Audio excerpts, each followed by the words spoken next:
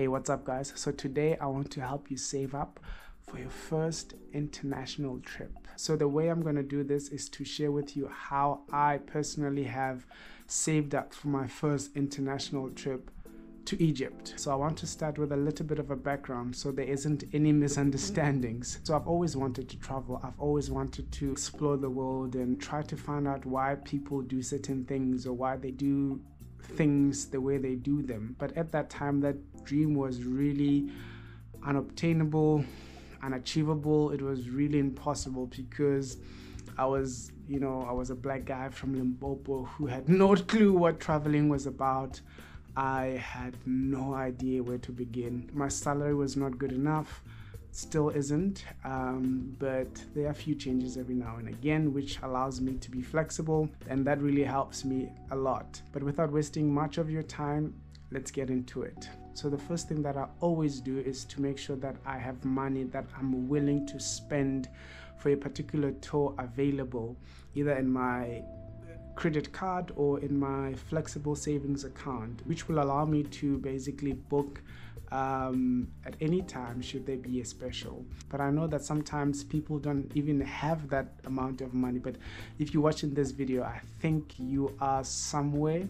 Maybe you've been saving or you're trying to save. I'm thinking that you do have money set aside or saved up. So maybe have that money always available for just in case something like an unexpected sale comes up and you have that money available and you can just book it right away. So last year for me, the amount that I actually wanted to spend for a tour was about 5,000 Rand. I know that's so little, but that's because my financial status at that time couldn't allow me to go a little bit further than that. So that's the amount that I've set for myself at my budget level, at my financial level at that time. So 5,000 Rand was the amount that I wanted to pay for a tour. And I made sure that that money is always available in my credit card. So on Black Friday last year, when the sale came and it was about 4,000 and something Rand, I was like, you know what,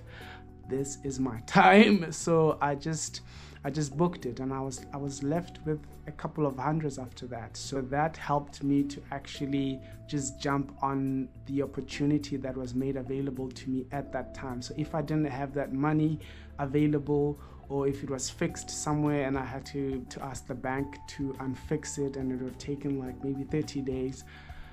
So that's a whole lot of process. So the first thing you should do is to basically have whatever amount of money you're willing to spend on a tour.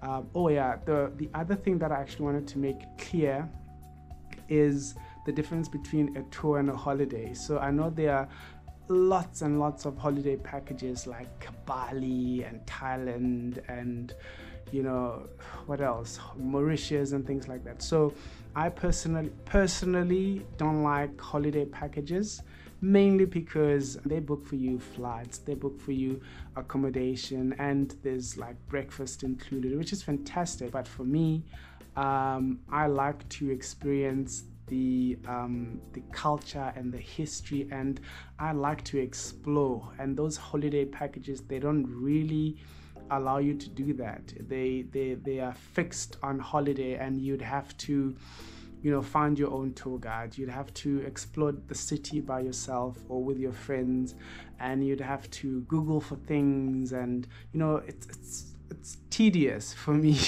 I try to avoid that stress that comes with that, and I try to experience the culture and the history and the food and the experiences that holiday packages don't offer. That's why I like tours. The other point that I actually wanted to add on top of that is to make sure that you're always subscribed to these tour companies' newsletters. That's what I do. I've subscribed to almost all of them, and whenever they have a sale, I am one of the first people to actually get the email, like the 70% off special from Travel Talk. So it helps so much, because sometimes they don't actually post that on their Facebook pages and Twitter pages, but sometimes they do. And what I actually like to do as well is to go to their Facebook page and click I think you can do it under liked, and you can select see first. So whenever there's like a special or a deal or whatever they are offering at that time, you can actually see it first. So it appears whenever you log on to Facebook, it appears first on your newsfeed. So that helps you to see when something is cheaper, and yeah, to book it right away. The other point really on top of that is to book immediately. Sometimes, these deals are limited. Maybe they've got like 5 seats or 10, people in a tour. So when that opportunity comes, just book it immediately with that money that you've got. Book immediately. It will save you a lot of money. The other thing, I think I also mentioned it.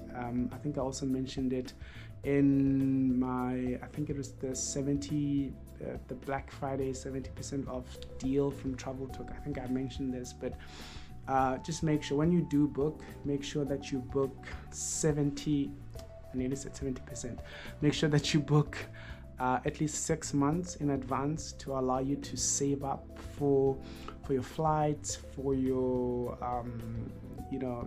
spending money and things like that. So just make sure that you book so well in advance to allow you to save up for the rest of the money for the tour.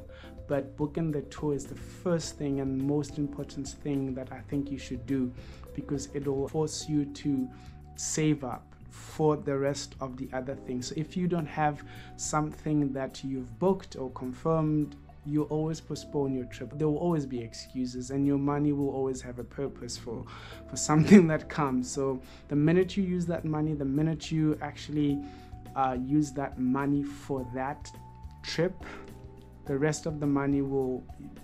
I somehow managed to save up. I don't know how I got the money, but I somehow made sure that it happened.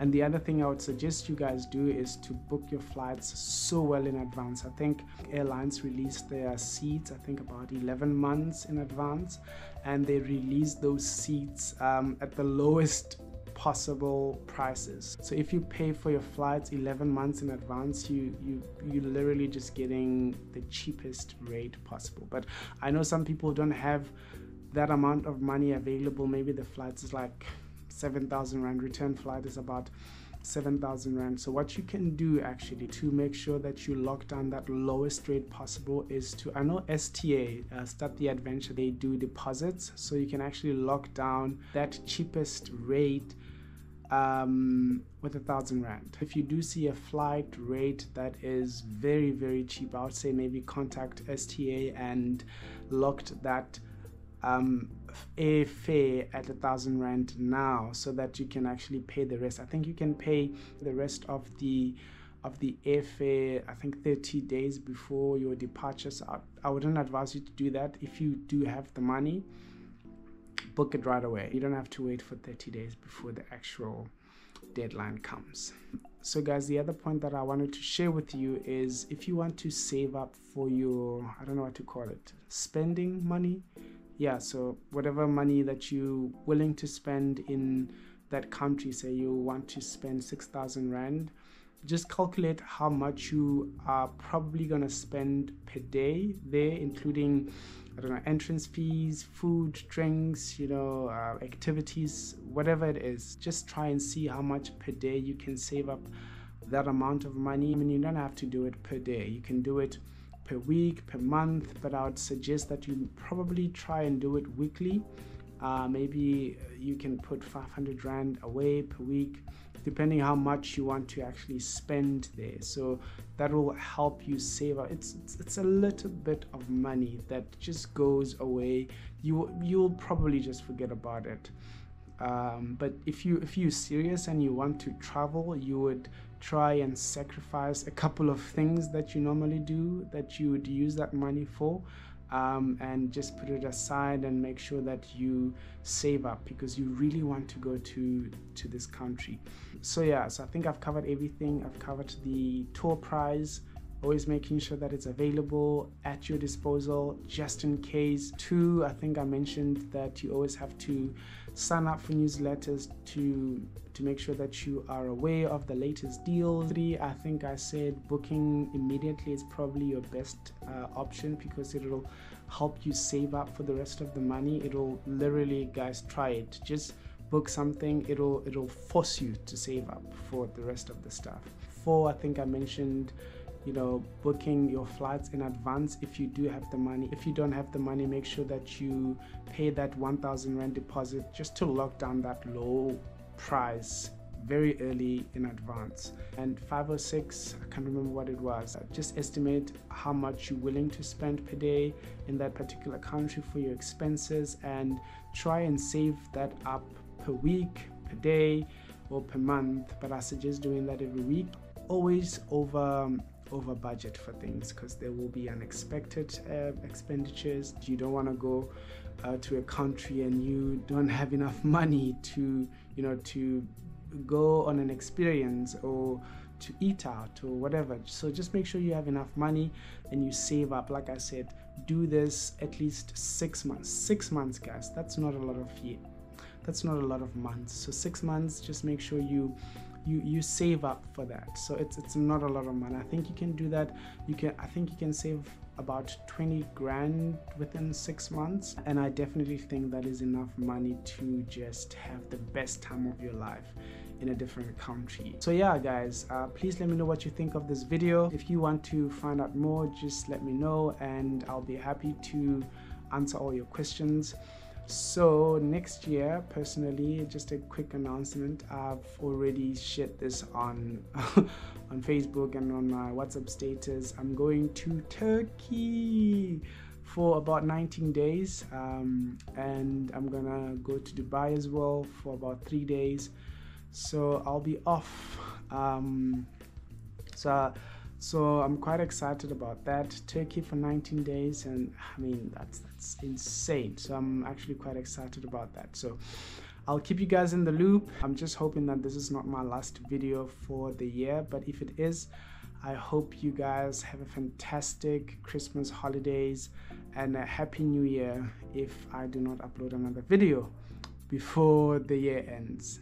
Again, thank you so much, guys, for watching this video, and yeah, please share it with people who you think it is useful to, and yeah, thank you so much, guys. And if you are not a subscriber, I don't know why you're watching this video and you're not subscribed. Like, what's the point?